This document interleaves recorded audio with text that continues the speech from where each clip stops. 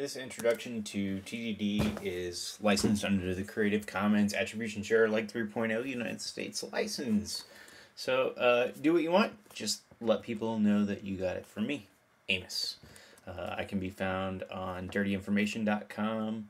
I'm Adkron, ADKRON on GitHub and on Twitter. Also, I work for a company called The Able Few, which is where a lot of you will probably see this screencast. So today we're going to start out doing a little lesson in TDD. I figured we would write a stack or a FILO collection, first in, last out. So very first thing we need is to create a gem file. So let's create gem file. And in that gem file, we're going to use RSpec. And let's go ahead and add in guard and RSpec. So guard and guard RSpec are for running tests in the background as files change. So we will actually use tmux also, just so that we can have that running in the background. So first we will bundle install so that we get all of the right dependencies, and then we will say bundle exec guard init RSpec, and we're gonna do a little editing on that, but first we'll get tmux running, tmux-2, which forces it into 256 color mode, and new session, and we will call that session TDD Lesson. How about that? Can't establish session. I don't know what's going on. It seems to be working. So first I will change the name of this to editor. I like to call it editor in case I'm working with somebody that uses Emacs or anything like that instead of them. And we will jump into our Vim and first edit our guard file, which likes to put a bunch of stuff in here that we don't really need at this point. So we're going to go ahead and get rid of all that. And then start a new window, bundle exec guard, which will start out here in a second, but while we're waiting on that, we're going to go ahead and start on our file work here. So first things first, we need a spec directory, and inside of that spec directory we will create a, how about FILO spec.rb. So FILO spec does nothing right now. Let's make it require FILO. How's that sound? And we will check our test over here. RBM use 1.1.3. Let's try to start this again. Make sure I'm using the right Ruby. I am not going to edit this. I'm going to let you go through the troubles and trials that I go through.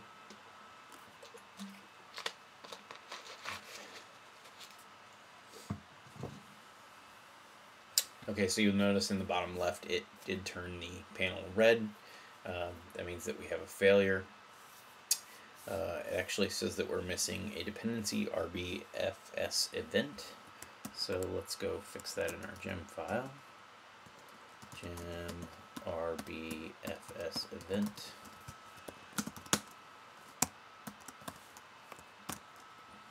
And we'll go ahead and bundle.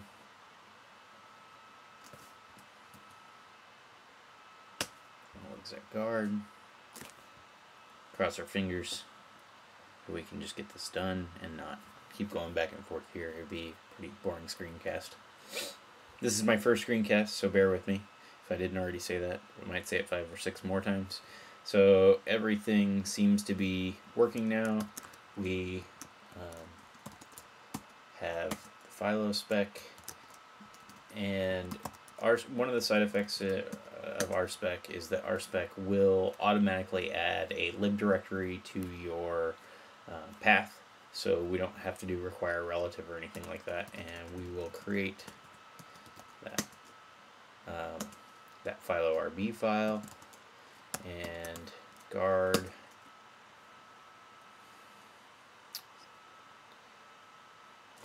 is now working.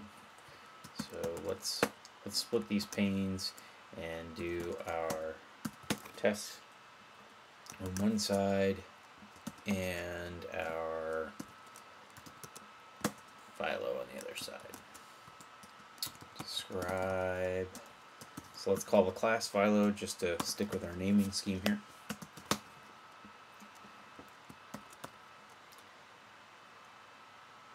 And we now have a failure, uninitialized constant FILO. Well, that's pretty easy to take care of. Let's create our class now. And I am going to take very simple little steps like this all the way through and force the test to drive everything out, force the test to have failures in order to move on to the next step. So the simplest possible thing, let's start out with newly initialized.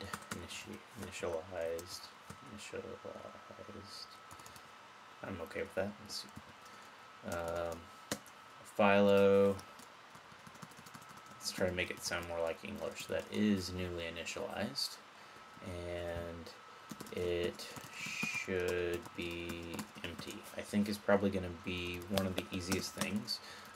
Actually, let's add the things that a stack would use. So say it has empty, it has push, it has pop, and size. Let's just stick with those four for now. We do have a failure. Let's pop over here and see what it is. Undefined method empty. Well, in TDD, what you need to do is either make the test pass or change its error message. So we're actually just going to change the error message because we want to make sure that our tests are failing for the right reason. I'll probably end up doing it in here. I will have a typo or something like that, and I will catch it because the test is failing for the right reason. Also, I've seen unfortunate things where people are using double equal. Actually, I'll show it when we get there. So the very first thing should be empty. True. That works for me. And let's see. If you look at the bottom left, it greened up. It is no longer red down there. And just to make sure, there we go. I will not be bouncing back and forth anymore. If it turns green, I will assume that it's good and move on. So it has a size of 0. So what I've seen before is someone will say subject.size equals 0. And we will get a failure because size is undefined. So let's go back and define size, def size, and this right here will show you why we take tiny steps. Whoa, it's failing, or it's passing. That's strange. Oh wait, here's the problem. I forgot to say should. So therefore I was having true or false, but it wasn't actually an exception. And so was not actually a test failure because there was no expectation. And now I get the proper failure that I was looking for. Expected 0, got nil. So let's put in 0 because that's the easiest way to fix it, or simplest way. And okay, so we're green again. So let's think. What is the next simplest thing? If we do push, we have to have something else. We have to have side effects. It has to adjust empty and size. If we want to see size and empty work, we have to have push. Pop, though, when we pop from an empty queue, let's say that it raises an exception. So that would be a pretty simple test for us to write. We'll say it raises and a FILO empty error when expect subject dot pop to raise error FILO empty error.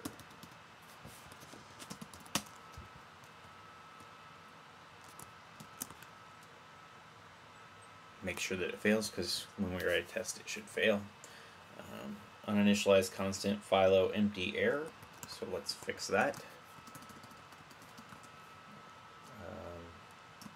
Empty error equals class dot new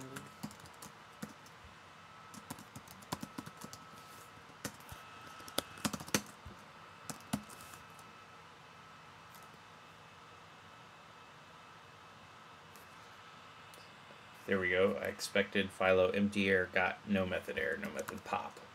So we need to add the method pop here.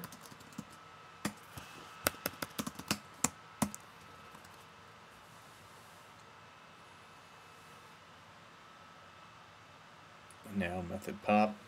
We expected FILO empty error, but nothing was raised. So the simplest way to fix this is to raise our error.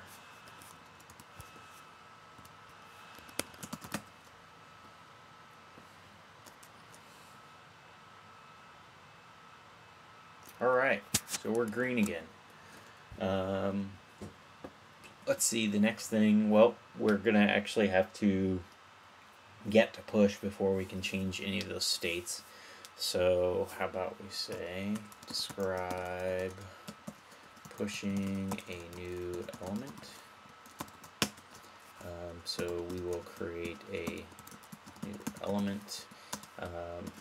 I will see people often do like that there, and I have had a lot of seasoned developers actually see this and think that, okay, this thing holds integers or something like that. So I like to use object.new because I think that it says, hey, this guy can hold anything.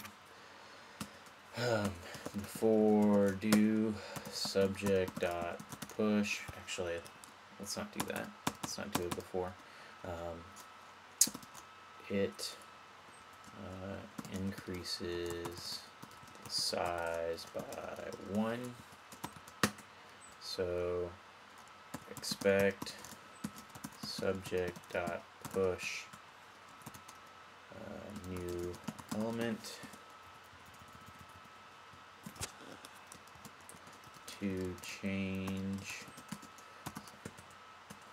subject.size by 1. Okay. And we hope that fails. Let's go make sure. Oh, and it did. Undefined method push. Def push.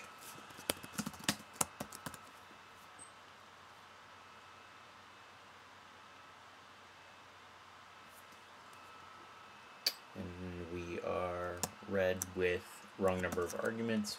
Oh yeah, push takes in a value, an element.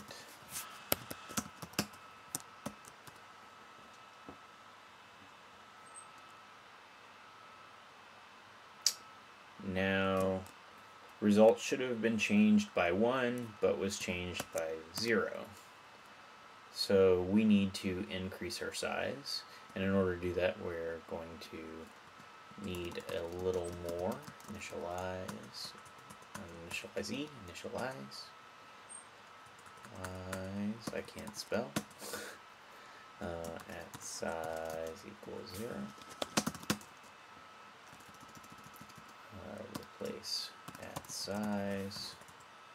Now this, we should still end up with 1 failure, there should be no changes.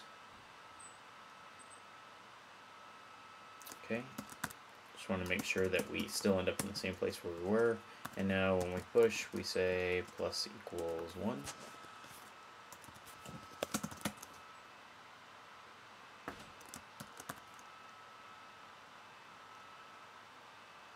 And we are green again. And should no longer be empty. So subject dot push new element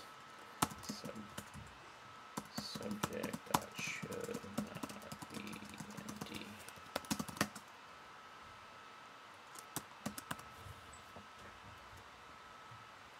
Sounds like my wonderful children are home, so you guys may get to hear them here in a second.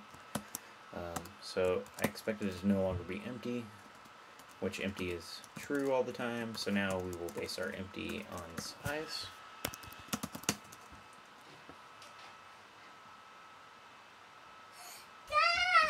Hi, baby.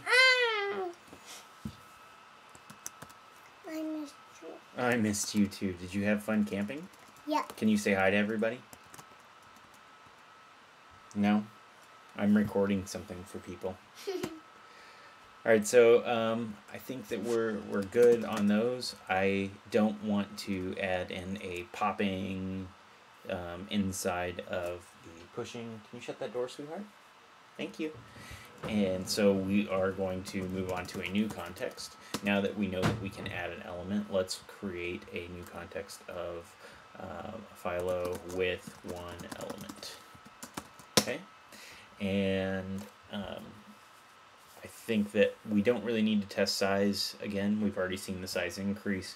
We don't need to test empty. We've already seen empty change. So the next thing that could possibly fail on us is that popping of an element needs to return the element. Plus there is popping of an element should decrease the size. So let's write these two tests. Describe popping the element.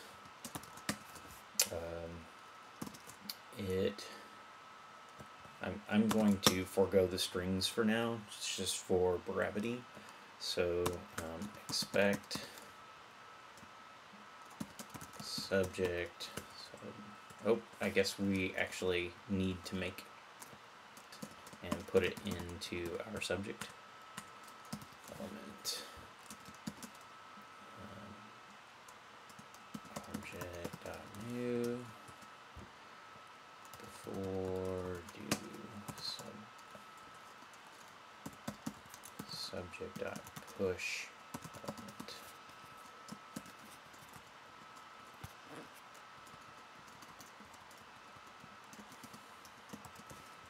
Expect subject.pop to change subject.size by -1 this time because we want it to reduce. The first time I ever used this, I made the in my mind I said, oh, it should change by 1, and had a moment to figure out what the heck was going on and why it was broke. Oh, I kind of glossed over that. This is, we got our empty error, and we shouldn't have. But anyway, I was trying to figure out why it was broken. Now, it makes sense that it's a -1 and not 1, now that I know, but at first it kind of threw me for a loop, but I prefer it this way. If empty, and we want it to reduce the size by 1.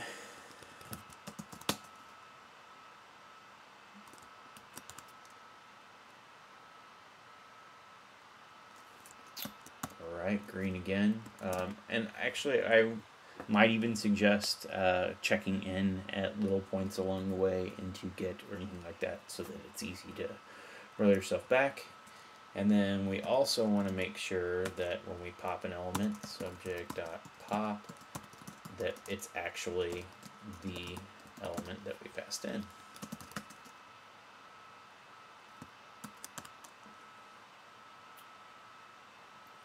and right now it is not. We are getting a fixed num back because we are getting our size back. And then, so we need to return our element, but we are not currently storing an element, so that means push needs to store an element, and pop will return that element. All of our tests should green up at this point, I hope. We're good. Alright, so next thing, we've got popping an element, what it does, we've got one element. Everything seems to be going pretty good. Now, what happens when we have two elements? So let first element equal object.new. Let second element equal object.new. For do subject.push first element, yank that, paste it, change to underscore second element. So we need a test for this that fails. How about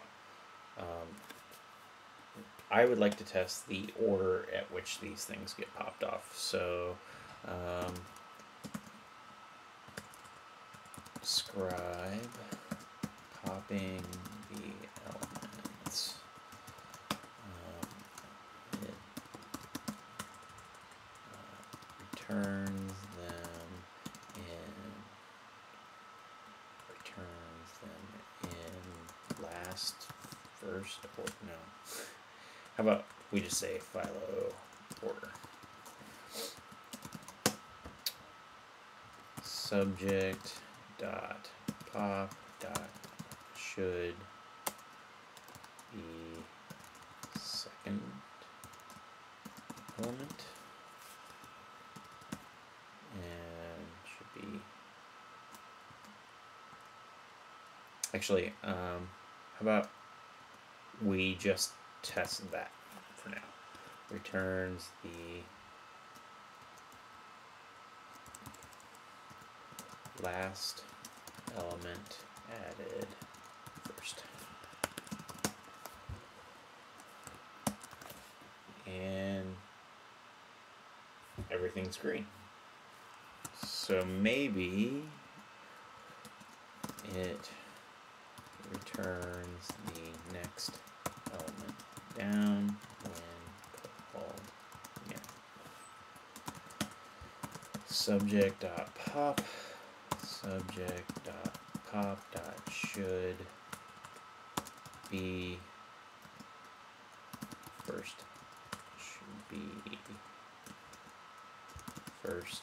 element.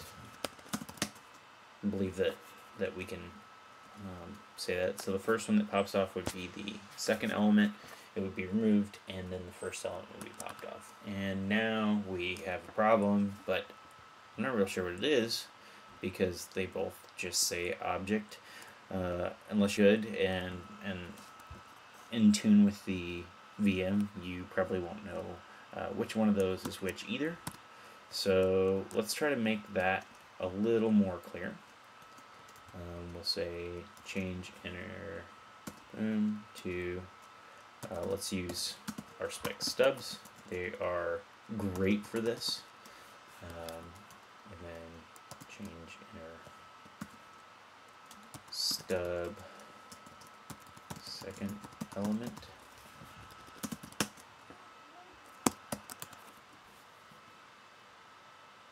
Now our failure has a little more. I expected first element but got second element, so we can kind of tell what's going on a little nicer here.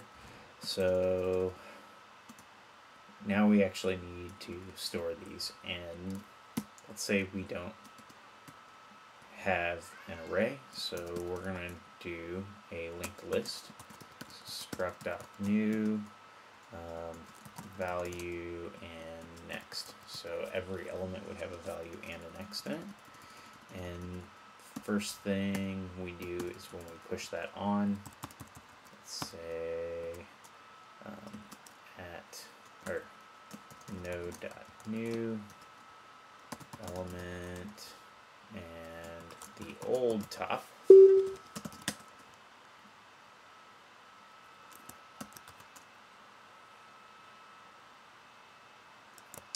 Uh-oh, we failed a lot more tests. Oh, it's because we need to return our value here. This should get us back down to that one failure. Back down to one failure, first element, second element. So now we need to make sure that we remove the old element. So we know already that we need something to hold on to the value that we're going to return. And then let's say the new element, actually, the new element is equal to the old elements next, and that should move us down the list, and then we'll return that popped value.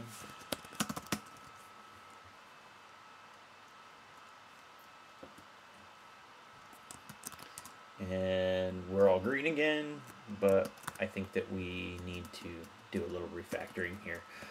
First thing, happy with this at element. I think that it's a horrible name now. Element. So I think that to go with the FILO stack idea, we will call it top. So let's replace that, and I can't spell apparently. %s/ mint / at top. There we go. And because we have all of our tests, we can now refactor and not worry about accidentally breaking something. So change that to top, and then this method is a little long and nasty to me, so let's take use of Ruby's multi-assignment here. So we'll do J.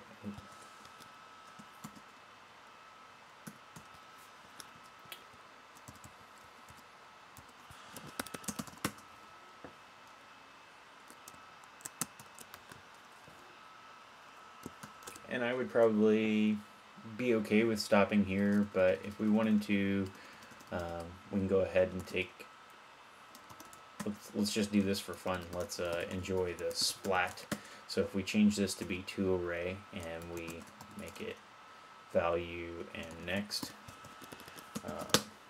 which now we need to change next because unfortunately next is a keyword. So let's change next to next pointer.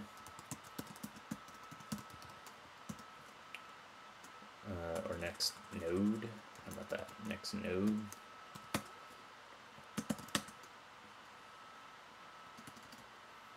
And then down here, the $.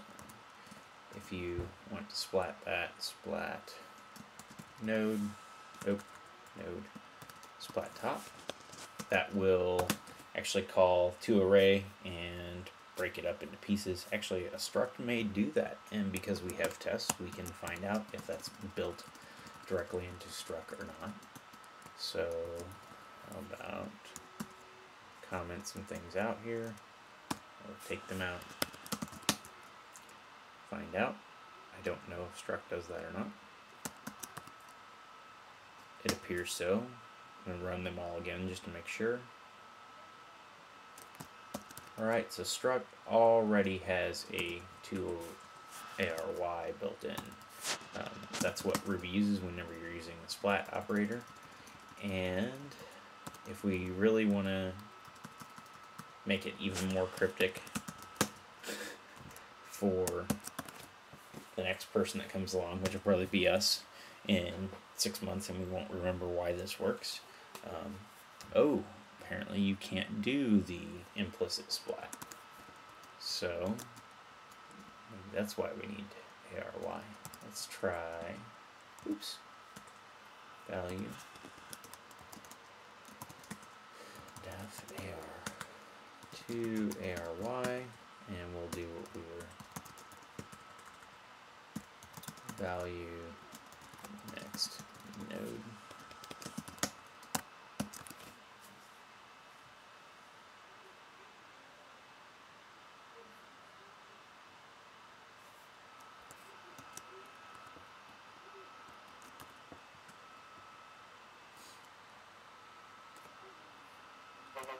There we go. Now we're back. And clean up one more thing. Let's add a reader for size. And get rid of this guy.